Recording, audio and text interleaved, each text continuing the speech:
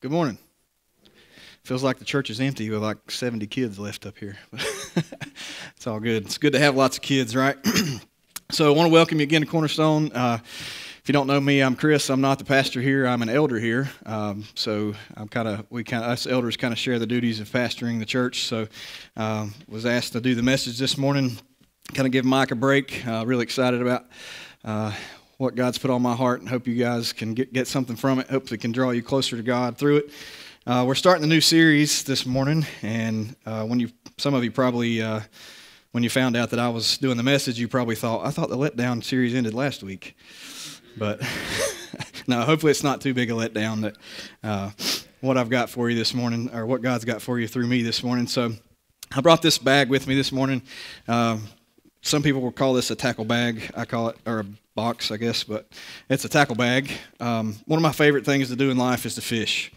It's like, I don't know, it's probably one of the top things in my top 5 anyway. I've always enjoyed fishing, and one of the most fun things about it is trying to figure out, where fish are at in the water, what they're eating, find a way to catch them, and feel that adrenaline rush from catching the fish. So it's a good challenge and a fun thing to do. It's a good hobby. Some of you are probably like, yeah, whatever, fishing's not fun. But for me, it's a really fun thing to do, and it'll kind of tie into what I'm going to talk about this morning. But it's pretty challenging sometimes to figure out where the fish are, what they're keying on, what they're biting. But it's a really fun and challenging thing to do. But professional fishermen, right, the people that make a living off of fishing, that's kind of what they do. And they have to be really good at this, right? They have to figure out how to catch a fish, or they don't eat, right? So they're really good at figuring out where the fish are, what they're doing, what they're relating to, how to catch them, what they're eating. So they pay attention to all sorts of things, right? They pay attention to the weather. They pay attention to what kind of water they're in. Is the water clear? Is it muddy? Are there rocks on the bottom? Is there any kind of vegetation? Are there trees in the water? Are there docks in the water? All those different things. What kind of fish, other animals live in the water? So what may they be eating in the water? So one of the most important things about that is your lure, right? If you have a lure that doesn't look like fish food, they're probably not going to eat it, right? I mean, you might get lucky. Sometimes you can catch a fish or two on something that doesn't look natural, like there's no way they've mistaken this for food. But you can get lucky sometimes. But if you consistently want to catch fish, you have to have a lure that presents something natural to them, right? It looks like something they're used to eating. So when a professional fisherman, when they finally get a bite, right, they pay attention to everything at that instant. They're like, okay, how deep's the water here? What's the water temperature? How was I retrieving my lure? What's going on here? So they key on that, and they can get a pattern, and then they can figure out how to catch more fish. So again, one of the most important things there is, does it look natural? Does your lure look natural? Some fish are predatory fish, right? Their sole purpose in life is to swim, reproduce, and eat. So they have this brain that's wired that if they see food and they're convinced it's food, they just can't say no, right? They can't resist. It's like their brain is wired so that they simply cannot say no. They see food, they have to eat it. So, and they're particularly bass. I'll talk about bass because I kind of know a little bit more about that. And some of y'all are probably going to get really bored in this first part of the message, but stick with me, okay? So anyway, particularly bass, they're these predatory fish, right? So they eat other fish, and they have this killer instinct, just like I was talking about. But they're pretty lazy too, right? So they take opportunity to get an easy meal when it's presented to them. They take that opportunity, even if they're not hungry. If they're in the water and they're not hungry, and a minnow darts by really fast, they may not pay any attention. They're like, yeah, whatever, go. But if they're sitting there and they're not hungry, and another fish is injured, and it comes floating by, kind of swimming sideways, and all out of sorts, like it's been injured by another fish, and maybe a little stream of blood pouring out, they just can't resist. Their mind says, that's food, eat it, even if they're not hungry. As I was going through this, getting ready for this, and talking through fishing and injured minnows, it brought back a memory. It's kind of a traumatic memory for our family, but I'll share it with you. Gracie was in the first service, but so she got to hear it again. But so we got this great idea. We wanted to have fish, right? We wanted some pet fish. So we went to the pet store. We found out, you have to get the aquarium. You have to put it in the house for a few days, put the water in, put all the little neat little knickknacks and the filter and all that, and let it sit for a few days with the filter running. Kind of gets the water to the right temperature, gets it filtered out, gets it ready for the fish. Otherwise, you pour the fish directly into that water, they're going to die immediately, right? So we did the whole deal. We got the aquarium, got it in the house early. We go to the pet store, and they're like, okay, you can have, about 1 inch of fish per gallon of water in your tank. Okay, so we got a 10-gallon tank, so we're thinking, 7 to 10 fish is pretty good for, we ended up going with guppies. They're real small little fish, if you know what guppies are, but I never could figure out, this is weird, like they say you can have 1 inch of fish per gallon, but when you're in a pet store, they have like 150 of these suckers in one little, I'm like, okay, whatever. So apparently they know something we don't, or they know that we will fail at taking care of them. So we ended up getting 7 guppies, right? We got all these different colors. We picked out the pretty ones, and we liked them. And there was this one. It was like this it was multiple shades of blue, right? And it was just beautiful. All of us, it was our favorite one out of the 7 that we got. We picked out a name for it first, and it was all exciting. And so we get home, we got the fish, and it's like this big moment. We're pouring them in. The girls are there with me watching and poured the fish in. And apparently there was a piece missing from the filter that Dad missed. And you can probably guess where this is going by now, but there's a little piece on the filter that kind of keeps the fish from going into the filter. Well, that was gone, and we didn't realize it until our favorite blue fish went into the filter. So you hear this horrid sound, of the fish in the impeller. Then the girls are screaming, turn it off. So I'm scrambling to unplug the filter because it had no switch. And to my surprise, the fish survived, right? He came back out of the filter, but he wasn't doing so well. He was missing some fins and kind of swimming sideways. It was pretty bad. But so we're down to 6 fish, right? But and several weeks into this, we keep losing fish. Fish die. We have 3 fish now, so those have held on for several weeks. So we're doing pretty good. So I thought I'd share that with you. But anyway, back to fishing. When a fish is convinced that there's food in front of him, he just can't resist it, right? He has to eat it. That's his nature. That's what he's done. That's what he's geared to do. And there's certain times when the fish are more vulnerable than others, right? If they're really hungry, obviously they're more vulnerable. They're going to eat more. I'm going back to bass a little bit. Sorry again for y'all that don't care, but just stay with me. So bass, when they spawn, which is their reproduction cycle, they move into certain areas. Like all the fish will kind of move at the same time. They'll move up into shallower water. So professional fishermen know this. They know when fish are moving. They can tell by the water temperature and the weather and all that when fish are going to be where they're supposed to be. And when they spawn, they make a bed and they lay their eggs and they have little hatchlings or whatever. So whenever they do that, they stay on the bed and protect the eggs and the hatchlings from other predators. So they're like stationary on this bed for a long time, and they don't move. So right before that, they have to eat a lot, right? Because they know they're going to be in one spot, and they can't leave to go eat. So they eat a lot right before they spawn. So they're gorging themselves, kind of like a bear before a hibernation. So just... You follow me? Fish are more vulnerable when they're about ready to spawn because they have to eat. They're getting ready to spawn. They gotta fill their stomachs so that they can focus solely on protecting that bed. So I say all this and I talk about all this to kind of go into the message here and Satan, he's a lot like a fisherman, right? He entices humans just like fishermen entice fish. He kind of pays attention to what triggers us, right? He pays attention to what weather makes us depressed, or what weather makes us sad, what weather makes us happy. He knows what things will trigger our sinful tendencies. He knows our weaknesses. He knows how we're wired and what bait to place in front of us. Right?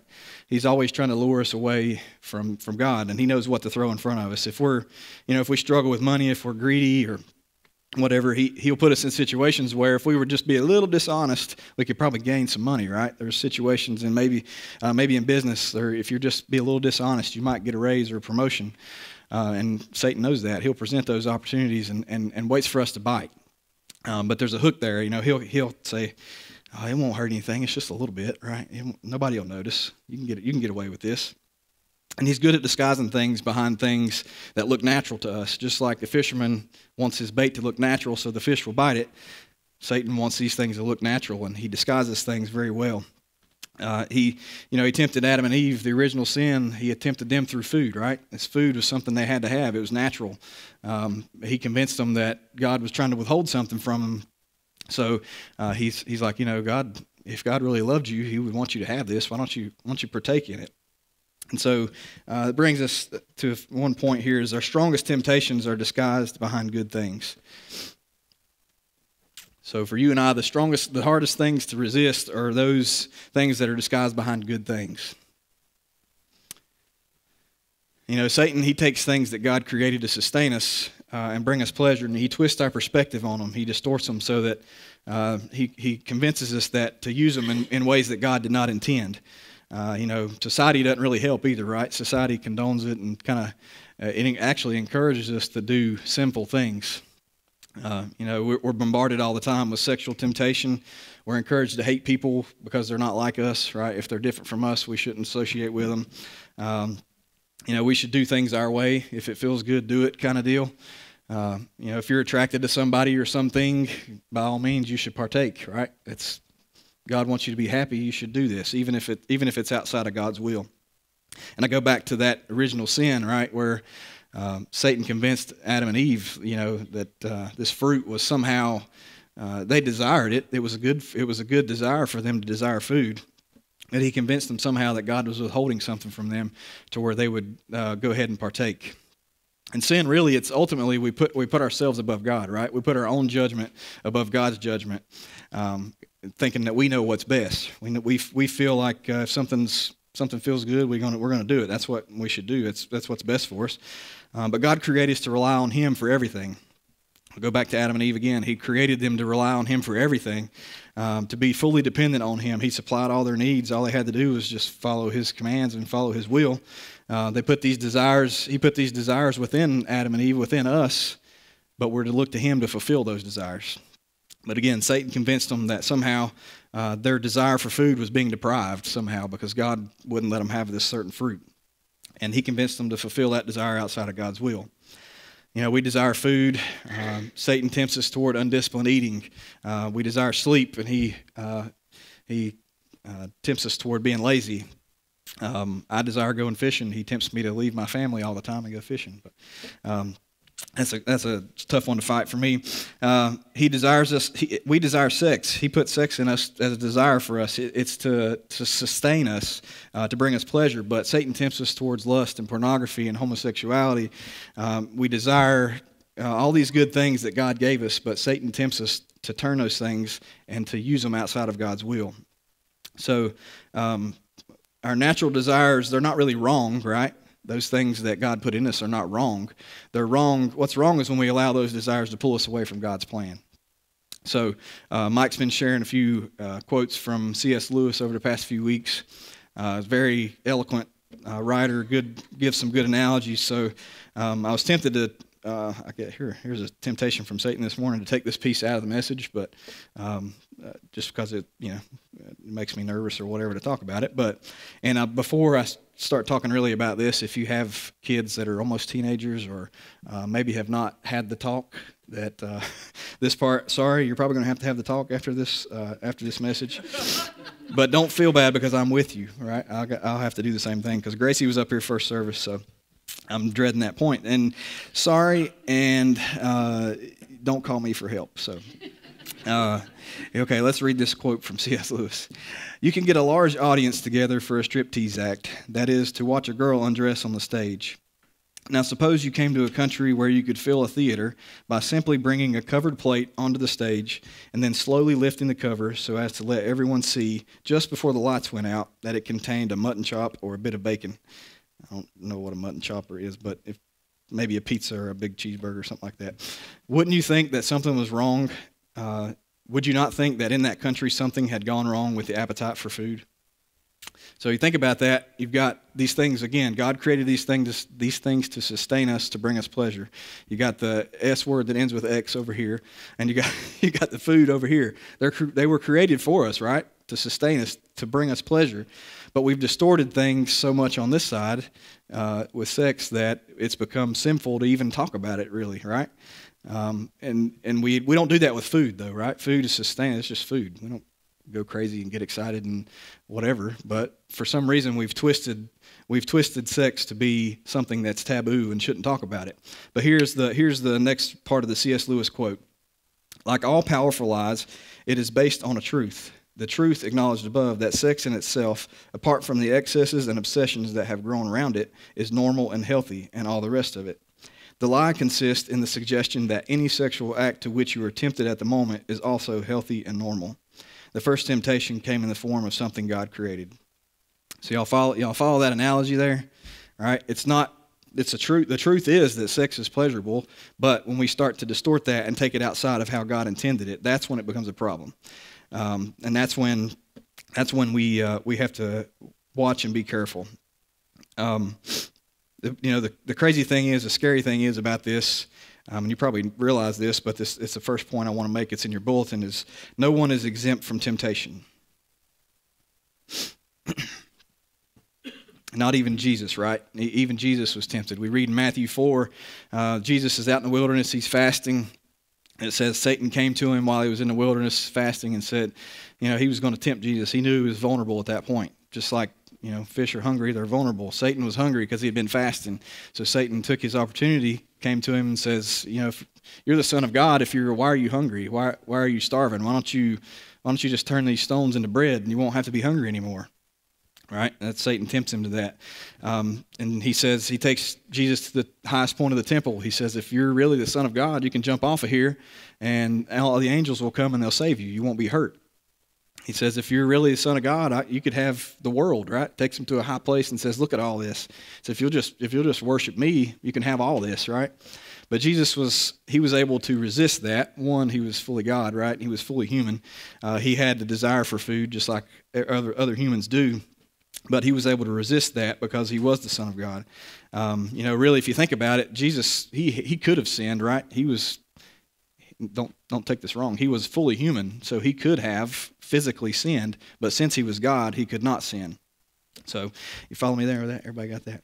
He was able to resist that temptation.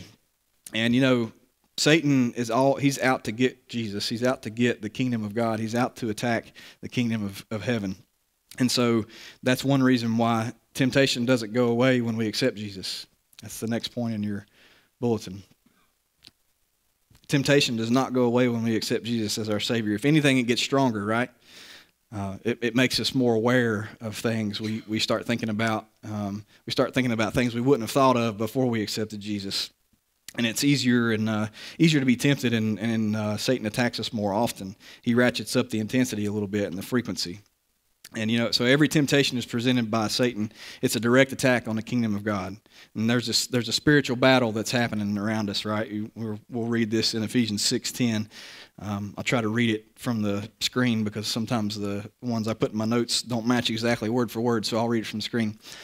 A final word: be strong in the Lord and in his mighty power. Put on all of God's armor so that you will be able to stand firm against all strategies of the devil. For we are not fighting against flesh and blood enemies, but against evil rulers and authorities of the unseen world, against mighty powers in this dark world, and against evil spirits in the heavenly places. Therefore, put on every piece of God's armor so you will be able to resist the enemy in the time of evil. Then after the battle, you will still be standing firm. So, we read all this, and it talks about this battle that's happening. It says it's in the heavenly realms, in the places that we can't see, in the unseen world. There's this cosmic battle going on between the kingdom of Satan and the kingdom of God. It's a universal battle, and it's happening way beyond just us, right, between you and I. But it's also a personal spiritual battle. Things are directed directly to each one of us. Satan and his demons, their motive is to destroy the kingdom of God, and the only way that they can even have a chance at that is to attack us, right? Since we associate with Christ, once we're a believer, we associate with Christ, we're part of his kingdom. Satan and his demons, they are dead set on destroying the Messiah, so they attack us. They're out to devour us. Little piece of scripture that will be on your screen here is 1 Peter 5:8. It says, be sober, be vigilant, because your adversary, the devil, as a roaring lion, walks about, seeking whom he may devour. Satan's like a roaring lion. He's walking around. He's trying to devour us. He's trying to lure us away to the point where he can just devour us. John 10:10, we've heard this one before. The thief comes to steal, kill, and destroy. He's out to get us, right? He's out to get each one of us individually because if we're a believer, we're a part of the kingdom, and that's how he can get to Christ. And that's why everyone is tempted in different ways. That's your next point in your bulletin. Everyone is tempted in different ways. Right? My weaknesses are not your weaknesses, right? My tendencies are not your tendencies. You have struggles that are things I may not even think about. I have temptations that you may not even think about. One that is a struggle is being up here, either singing or bringing a message. Is I'm tempted to want the glory that should be God's, right? I want you guys to be impressed or say, "Wow, that was great. That was a good message." But really, I'm up here for God's glory. It's a temptation that I have to fight. I'm tempted to be angry with my kids or with my wife, or I'm tempted to be lazy. I'm tempted to want things that my neighbors have that I could never afford. Tempted to be dishonest at times. So we're all tempted in different ways. And sometimes we don't even realize we're being tempted, right? I mean, Satan's so good at disguising that lure that we don't even know. We're being pulled away from the path. We're being pulled away from God, and we don't even realize it. As I was studying for this, I came across a quote. It kind of goes along with that. It says, "You're on the verge of wrecking your life, especially if you don't know it." So if we're really close to the edge and about to be over the cliff and we don't even realize it, Satan's convinced us that what we're doing is okay. That, we've compromised a bunch of times and we're really close to the edge and we don't even know it. That's a dangerous place to be. So Satan's really good at disguising things and making us think that we're not all that bad, right? That we're okay. We can do this. God really wants you to be happy, so just keep doing it. And here I got several analogies. I like analogies, and they kind of reinforce the message. So I got one here for you. I'll read through this. It says, "For a long time, cattle workers would forcefully push and prod cows into the slaughterhouse. For good reason, the cows would resist, and the whole operation would be extremely difficult to carry out, until one specific scientist came along and said, 'No. The way to slaughter cows is to make them feel like everything is great as they enter the slaughterhouse. Keep the scenery the same as it is in the most peaceful moments of the cow's life.' The scientists began to experiment, not with prodding cows off a truck, but by leading them quietly onto a ramp where they walked through a squeeze chute, a gentle pressure device designed to mimic a mother's nuzzling touch. Then the cattle continued down the ramp onto a smoothly curving path with no sudden turns. The path is designed, it's curved so that they can only see so far ahead and they don't become alarmed. The path is designed to give the cows a sense that they are going home. And as they mosey along the path, they don't even notice that their hooves are no longer touching the ground. A conveyor belt gradually lifts them from the stomach upward. And then, in the twinkling of an eye, BAM! I had to use the other hand. I used my left hand first service, and I got a blood blister. I've been waiting for weeks to do that, but I wish there was a camera facing y'all so I could see you. Anyway, a blunt instrument levels a strike right between their eyes. It stuns them so that they don't even know what's happening. They're transitioned from livestock to meat, and they're never even aware enough to be alarmed by it. So that kind of goes along with if you're on the verge of ruining your life, you don't even know it. That's a dangerous place to be. So how do we avoid all this? How do we avoid being lured away by Satan's temptations and away from God's will? We need boundaries. That's in your bulletin too. We need boundaries. We have to set up some boundaries in our life to keep us away from danger, to alarm us that when things are not going the right way, that we're veering off the path. It kind of alarms us and says, "Hey, you're going the wrong way, dummy." We need some margin or guardrails. One of the first sermon series that I heard here at Cornerstone has stuck with me, and I'd say a lot of people probably remember this if you've been around for a few years, but it was the sermon series called Margin. And it talked about, the margin is the edge of the page that kind of warns you that you're getting close to the edge of the page. And I think it was Travis that had a little illustration where he was balancing on the edge of the stage like this. And he's like, if you're on the edge and somebody comes over and gives you a little nudge, it's pretty easy to knock you off, right? But if you're a couple feet away and somebody comes and nudges you, you can catch yourself and you're not going to fall off the stage. That's kind of what we're talking about here. Boundaries or margin or guardrails keep us from falling off of the edge, keeps us from going over the edge and into the abyss. So Mike mentioned a few weeks ago in a sermon about guardrails how if there's guardrails on the road, it's a good thing, right? It's not good if you hit a guardrail. It's going to hurt and mess up your car a little bit, but it's better than the alternative, right? It's better than going over the cliff and potentially dying. So, the closer we are to the edge, the easier it is to fall off. A small decision that we make today If we're far enough from the edge, this little small mistake is not that big a deal. We can scoot back over a little bit. But the more of those bad decisions we make, the closer we get to the edge. Those small decisions can lead to big, large consequences. That's the next point in your bulletin. Small decisions can have large consequences. One small decision today may not really affect things so much today, but it just pulls you farther and farther away from God, right? The more of those little decisions you make, the larger the consequence might be. Has anybody ever heard of the butterfly effect?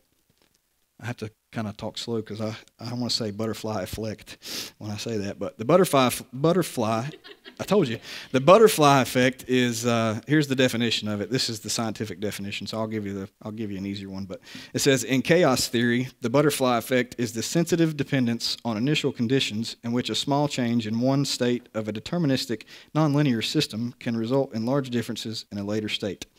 Have to read that all like a scientist, but so basically what that's saying is one small decision can change the outcome drastically. This goes back to the 60s where a meteorologist was using the computer, probably a computer the size of this room, to do a weather prediction. So he ran this model, and there's all these mathematical things that happen to spit out a weather model. He ran this model, and he wanted to rerun it to kind of get a better understanding of it. He wanted to analyze it a little bit more, but he didn't want to do the whole entire thing because it would take too long.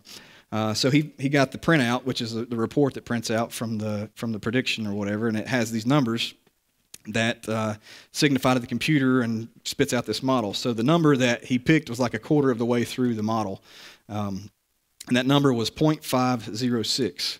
So he puts 0.506 into the model, leaves, goes for a break for a few minutes, comes back, and he sees that the model has gone through a few months of the cycle of the weather pattern, and he sees that the result is way different than what he did the first time. So he's kind of confused. It's like, what happened? It's like this time it came out as almost like a hurricane, but before it was like a partly cloudy and just a little bit of a breeze, but somehow something had gone wrong in the model, and it came out completely different. So he went back, he checked his report, and he's like, no, that's the right number. I put the right number in. What's going on? And what he didn't realize at the time was the report rounded the number off. So the number was supposed to be 0.506127, six decimal places, but the report only printed 3 decimal places. So that insignificant 127, the 4th, 5th, and 6th digits of that number resulted in a completely different weather model, right? So that's kind of just a little analogy of something that seems insignificant today can turn out to be totally different later. And where the name butterfly effect comes from is they say that 127 is equivalent to the amount of wind generated by a butterfly's wing. So the whole weather pattern completely changed because of a little insignificant butterfly wing. I read through that. It says that doesn't really mean that a butterfly's wing can affect the weather, but it did in this model. You get what I'm saying? The model came out totally different. So the same goes for our lives, right? The small decisions we make today can result in a big thing later. It can make a big difference in the future. In fact, it can make a big difference in your eternity, right? The decision you make today could determine where you end up after this life. So just keep that in mind. Those little compromises that Satan convinces us are all right, they get us a little closer to the edge, a little closer to the edge, a little closer to the edge, and soon enough we make one little small mistake and we're into the abyss, and there's no point of return, or we're really damaged, or we damage somebody else. We hurt our life really bad. So we have to have boundaries in place to keep us from veering off the path. One example of a good, healthy boundary is you may have heard of this one. It's called the Billy Graham rule. So Billy Graham, the great preacher who's passed away now, but he was a great evangelist, brought many people to Christ. One of his boundaries was that he would not meet alone with a female other than his wife. So if he had to have a meeting with a female, he would not meet alone with her behind a closed door. He wouldn't travel alone with another female other than his wife. That was a boundary that he had set up because he knew that he wasn't exempt from temptation, and that things can happen. So that's a good boundary to have. Mike follows that rule, and he encourages all the men that are leaders, or even men in this church, to have that same rule where you don't even leave the chance for that to happen, for anything to happen, or for a rumor to be started. Just set that boundary in your life. Without that boundary, you can have some regrets, right? Boundaries can protect us from our regrets. That's the next point in your bulletin there if you're keeping up with the fill in the blanks. I got a lot of those, sorry. I actually had to get rid of a few just to keep it short. But those boundaries can help keep us from having regrets. I guarantee if you look back at some of your biggest regrets, some of the things you wish you could go back and change, if you'd have had a boundary in place to keep you from doing that, it would be a whole lot different, right? Those boundaries can keep us from making those big mistakes. Excuse me. You have to have financial boundaries in place, relational boundaries, professional boundaries, moral boundaries. All those things can help us to avoid regrets. We're going to jump back to a little bit of scripture here and try to break it down a little bit. So this is Ephesians chapter 5. It starts in verse 15. It says, "Look carefully then how you walk." Some translations there say, "Look carefully" or "Be careful how you live." So think about that. Look carefully then how you live or how you walk, not as wise but unwise, making the best use of the time because the days are evil. Make wise decisions, right? Saying be careful how you live. Try to be wise in your decisions. Think about your future. Before you make a decision, think about how it's going to impact your future. Be wise. Do not be foolish, but understand what the will of the Lord is. Now, this kind of goes back to when you're making a decision, don't be foolish about it. Don't rush into it. Understand. Maybe look to Scripture, pray to God, and say, what is your will in this, Lord? Where would you have me to go? Understand the Lord's will before you make that decision. Don't be foolish. This next part says, do not get drunk with wine, for that is debauchery, but be filled with the Spirit. A little bit of a, most of you probably know this, but in Bible times, the water, when they kept water, try to store water away, it becomes stagnant and make them sick. So they ended up having to water down wine to be able to hydrate themselves. So, but it says, do not get drunk. It became easy to get drunk by just drinking what they used for water. So we take out the wine piece of that and kind of bring it to today's. Do not get drunk because it leads to. It's that one, it leads to another thing. We start to compromise a little bit here, a little bit there. It leads to that other thing. So I want you to kind of fill in the blank here on a personal level. Do not get drunk, which leads to blank. Think about in your life. I know for my life, there's been times where I've been drunk and, it led to some stuff that shouldn't have happened. Anything, as you think through that, does anything come to mind or anyone come to mind when you say, do not get drunk because it leads to? Do you know anybody, or maybe it's yourself, that wishes that they had a boundary of don't get drunk because of what it led to? If you read that right there, it says, for that is debauchery. Some translations say, for it leads to debauchery. And what debauchery is simply losing your self-control. So I feel bad. I'll keep turning that way and looking at those people. But losing your self-control. So don't get drunk or do things that cause you to lose your self-control, to hand over the control of your life to someone or something else. So that's what this is saying here. Do not lose your self-control. Our boundaries keep us from losing that self-control. It says, instead, be filled with the Holy Spirit. Once you become a believer, you experience the Holy Spirit. You gain the Holy Spirit. The Holy Spirit comes into you and guides your conscience, helps you make those right decisions. It helps you to set up boundaries and guides you and helps you to resist temptation. So basically, this is coming down to don't lose your self-control. Don't let things lead you off to where you lose control of your life. As I was reading through this, and I heard that phrase self-control, it sparked back the thought of the fruit of the Spirit, right? The last fruit of the Spirit that's mentioned in Galatians 5:22 and 23 is self-control. To read through those real quick. Fruit of the Spirit is love, joy, peace, patience, kindness, goodness, faithfulness, gentleness, and self-control. If we're filled with the Spirit, like that verse, the Ephesians 5 tells us, if we're filled with the Spirit, then we're going to have the fruit of the Spirit, one of those being self-control. If you have the one other fruit of the Spirit that's kind of a good one for boundaries is patience. Be patient before you make decisions. Think it through. Ask God for guidance. Be patient. Put up a boundary of patience in your life. I know that one, for me, that one comes into play for finances. It's really easy to take a piece of plastic and go get something today that you may not be able to afford and pay interest on it. Maybe pay double what you would have if you'd have just been patient and put away a little money to save for it. Dave Ramsey's a big proponent of that. He says if you just take your car payment that you're making and put it away for a few years, and then just don't touch it. Just let it collect interest. You can be a millionaire in 20, 30 years. So think about that. Be patient. My truck payment is, it's enough that it hurts sometimes. If I'd have just been patient and kept my old truck that was paid for, I could have been a millionaire. No. So anyway, think about that. Be patient in your decisions. Be patient in your relationships. Don't rush into a relationship. Set up some boundaries for yourself and for your friends or the person you're dating. Set up some boundaries. Rushing into relationships, I'm sure you all know can be cause some big things to happen and lots of regrets and lots of mistakes. Another one that's pretty prominent today is maybe you need to block somebody on social media, or maybe just totally get rid of your account, delete your account. I know for me, there's lots of friends that I have from past lives that I'm friends with on Facebook, and they occasionally they'll post things that are pretty tempting, right? They may post something that's near or beyond a boundary that I've set for myself, so I have to either unfriend them, unfollow them, whatever, block that type of post, so that temptation doesn't come back. Because I know where my mind would go.